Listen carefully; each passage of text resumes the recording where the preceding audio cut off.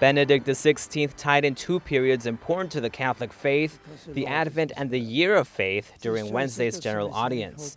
The Pope explained to nearly 4,000 pilgrims the role that Mary's faith played in the Advent, especially in the time following Angel Gabriel's annunciation to the future Mother of Christ. Mary's faith, like that of Abraham, combines complete trust in the Lord's promises with a certain unknowing. In her life, Mary knew, as we do, that God's will can seem at times obscure and far from our expectations. It involves embracing the mystery of the cross.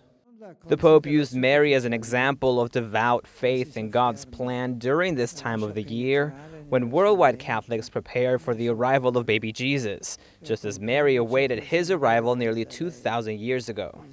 But Benedict XVI hailed Mary as an example for all faithful, especially during the Year of Faith. Her example reminds us that faith, with fully obedience to the Lord's will, also must seek daily to discern, understand, and accept that will.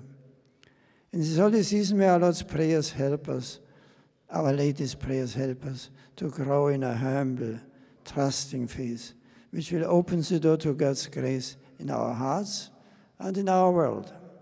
During the general audience, he also greeted several groups from across the globe, including a large number of newly ordained priests from the Legionnaires of Christ and their families.